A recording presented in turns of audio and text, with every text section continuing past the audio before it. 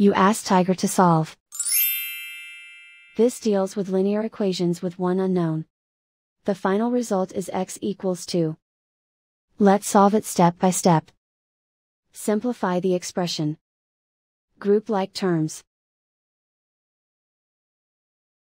Simplify the arithmetic. Group all constants on the right side of the equation.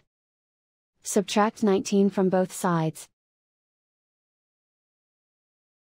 Simplify the arithmetic.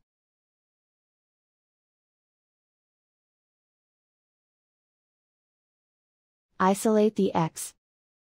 Divide both sides by 7. Simplify the fraction. Find the greatest common factor of the numerator and denominator. Factor out and cancel the greatest common factor. And so the final result is x equals 2.